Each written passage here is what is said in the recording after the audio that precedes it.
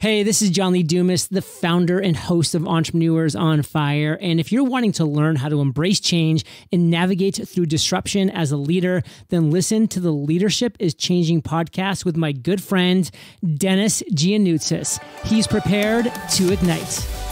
Welcome to Leadership is Changing. Each week, we and our guests provide information and insights through exploring leading change. This is taking your leadership to another level by finding the balance between executive excellence and personal well-being through stories that inspire real change. It's time to adapt in our fast-moving world when leadership is changing with your host, Denis Giannoutsas. Hey, welcome to the show, Leadership is Changing. What we as leaders know to be true is that change is constant. Leaders everywhere confront similar obstacles because people are people, but everywhere you go, leaders are overwhelmed, disrupted, and under pressure. They run from email to email, meeting to meeting. Many leaders are not changing quick enough, which means they run the risk of becoming irrelevant and being left behind. The purpose of the show is taking our listeners' leadership to another level by finding their balance between executive excellence and personal well-being through stories that inspire real change. I believe we don't have enough effective leaders in the world today, and if we can get the leaders to step up and lead change, then they can inspire real change. Hey listeners, it's now time to adapt in our fast-moving world. I want to welcome you to today's episode, which is a mashup of three wonderful guests.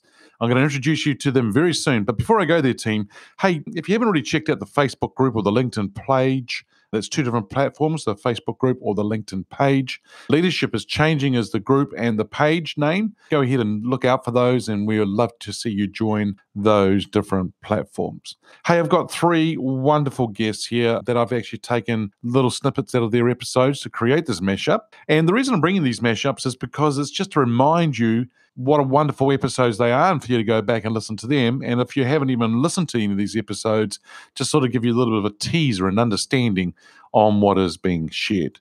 From episode 41, Don Robertson, he's the Chief HR Officer for Northwestern Mutual, and Don's a great guy, sharing some really great wisdom there. Episode 43, Neha Bagaria, she's the founder and CEO of an organization called Jobs for Her.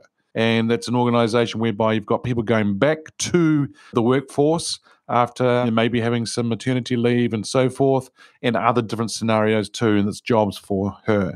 Episode 46, Trevor Shailer. In fact, team, I was about to say event 46. It's almost like, with all these Olympics and games on as well at the moment, it's really quite interesting. So episode 46, Trevor Shailer, he's the CEO of Manawatu Sports. He is an Olympian in 1992, and then in 1994, he was in the Commonwealth Games in Canada. He won the bronze medal in boxing. And Trevor shares some wonderful thoughts in relation to leadership. Now, with Trevor's side, I actually started the recording in this mashup a little bit earlier because he shared some really, really interesting things.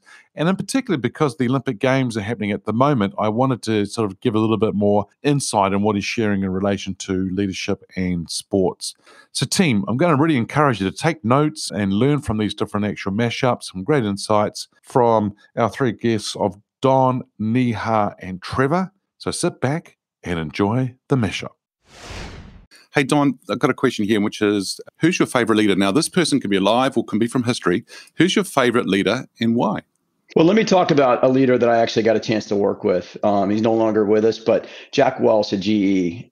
And let me just say up front, Jack wasn't the nicest guy, but the thing I loved about Jack and why I admired him as a leader is there are two things that I think a leader has to have to be really a legacy type leader. One is they have to have a vision. They have to be able to see out in front of where their business is going. What do you need to do? You need to be out in front and leading. And one of the things that was great about Jack, he was one of the very early CEOs who really understood the power of developing successors and developing a talent pool and having this absolute responsibility as a leader to develop future leaders. But he not only had the vision, he had the courage of his conviction to execute on it. Jack, if he didn't think you were going to be somebody that could be the next leader, he didn't think twice about moving you to the side or putting you somewhere else. Oftentimes leaders today, they know the right thing to do, but they don't oftentimes have the conviction and the courage to do it because either they have a relationship, it's a friend, it's somebody in their network, somebody's been here a long time. Oh, they deserve the opportunity. Jack was ruthless in his ability to execute against his vision, because he always kept in mind the ultimate goal, which is to really develop future leaders. And he didn't care where you came from, who you were, what your background was. He cared about, did you have the skill set and really the capability. And so I just always admired how he had that ability. And frankly, I think it's one of the things that many leaders who could be great leaders struggle with. They know the right thing to do, but do you have the courage to do it? Yeah, and the courage of actually having that conversation, making that decision, Correct. Getting on with it. Yeah, that's right. Yeah, but I think the other thing that I'm sort of picking up as well about Jack Welch and what you're saying is, whatever he was doing, it was always consistent.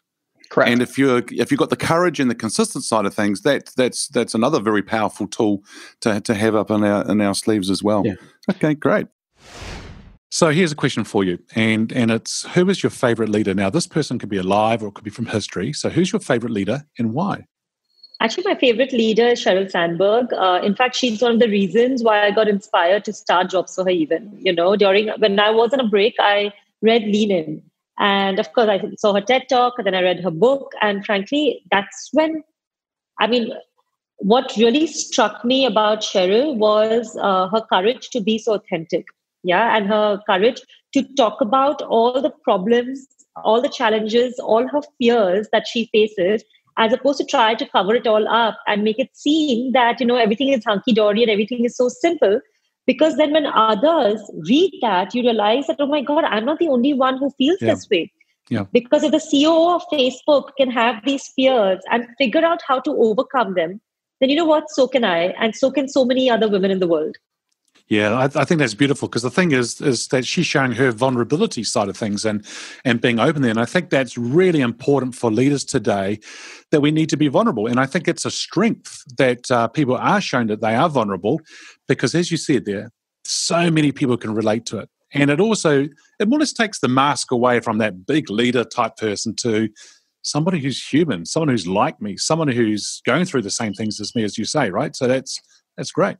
And it's also like a reality check, right? It also makes you realize, otherwise you feel that, when you're going through all these challenges, you feel like, oh my God, the others didn't talk about the challenges. It seems so easy. Like, how is it so difficult? So it's important for people to realize that it is difficult. Nobody's saying this is easy. It's difficult, but it's worth it. Okay, awesome. It is difficult. It's not easy, but it's worth it. Very good. Hey, for you, how did you get into leadership? Oh, it's a really good question, Denis. I was taking some notes earlier, and I'm thinking, how did I get into leadership? And the honest truth is, I fell into it. And when I look back on my career, and in my office, I've got one of my photos. And when I was 12 years of age, I was the captain of the rep team for Manawatu for softball. I was actually the national champion of in boxing as well, but in the softball team, that was the first time that I was in a leadership role in terms of being the captain of the team. And I suppose ever since then, I've kind of always had this level of expectation from others around me kind of taking a lead role. And again, like I said, I don't think it doesn't feel like I ran towards it, but it was something that was in front of me quite frequently. So, I kind of, and when I think about my other parts of my career, when I moved into the health sector, being a young Māori male in public health in New Zealand was quite novel. So, it was mainly women that did the health promotion type work rather than men. And again, so it thrust me into, again, a leadership role because of the uniqueness of me being in that sector. But because I was boxing and obviously training to go to the Olympics, I spent a lot of time being contacted by schools. Schools would ring me and say, "Oh, Trevor, can you come in and talk to our students about goal setting? And you're off to the Olympics, and what's that like?" And I really took advantage of that opportunity and went and talked to schools. And I developed a lot of skills during those sessions around storytelling and connection and self-awareness and developing my emotional intelligence to try and read the audience. And I think that was a real big grounding for me, was being thrust in front of, groups of people to tell stories and to talk and try and string everything together to try and get to a point to inspire a group of young people that I was in front of. So that's, it's a really cool thing to reflect on in terms of, how far I've come, but also how far there is still to go. Yeah, great. And also influencing so many people as well, because, I love to see what their stories are now as a result of actually hearing somebody like yourself in the past as well, which would be pretty interesting to hear. Hey, Trevor, who's your favorite leader? Now, this question here is, it could be someone who's alive or from history. So who's your favorite leader and why? It's a pretty big question because, again, I think it's hard to pinpoint any one individual. I think of over the years when I think about, leaders and mentors and people that have come in and out of my life who I've been able to learn something from or take something from, it has been quite vast. And I've been fortunate, when I think about, when the student's ready, the teacher turns up, and I've been fortunate that a number of teachers who are leaders have turned up in my life. But the person that I'm going to talk about is a guy by the name of Amster Reedy. Amster passed away a few years ago now, in 2012. So 8 years? His full name is New Amsterdam Reedy. And he was named after a merchant sea carrier that took the Māori battalion to the war. And he was the eldest child of 18. And 18 children. He was the eldest of 18. Wow. And he became my mentor, and I really looked up to him as a leader. He was an amazing man, both in terms of his cultural knowledge and the depth of his cultural knowledge, but also the way in which he was able to connect through his humility.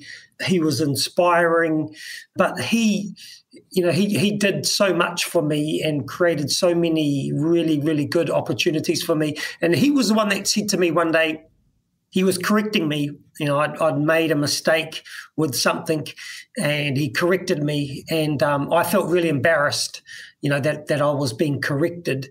And he said to me, because he could see that I felt a bit of shame and a bit of embarrassment. And he said to me, the way to think about it is, I'm correcting you because I want the best for you.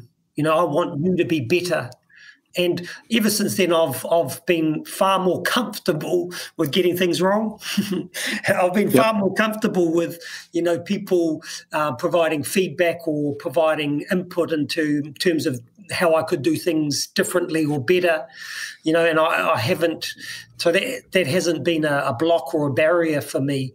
So, Amster he was an incredible individual. I mean, I could tell you stories for days, Denis. We travelled together overseas. We did some amazing work in the cultural space with the New Zealand Olympic team and different organisations that he and I both worked for, because we ended up joining up together and working quite closely on a range of projects that were about health and well-being.